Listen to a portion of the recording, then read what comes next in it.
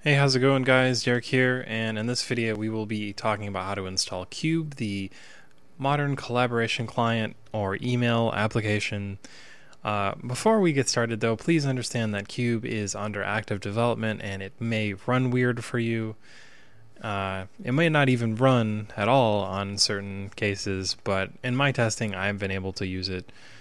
So to get it, just go to cube-project.com, click the Get It button. Be sure to check the link in the description, by the way, because we will be covering the Flatpak installation, and you need to know how to install Flatpak and all of that before you can install this.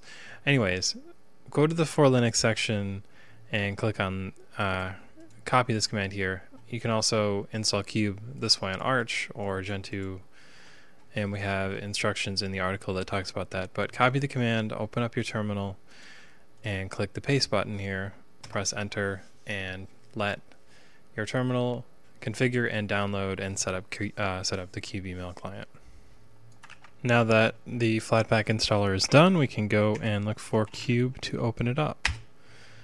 And here we go. And so go to the link in the description and you can learn how. So go to the link in the description and you can learn how to log into your Collab Now, your Google account, or a custom mail account.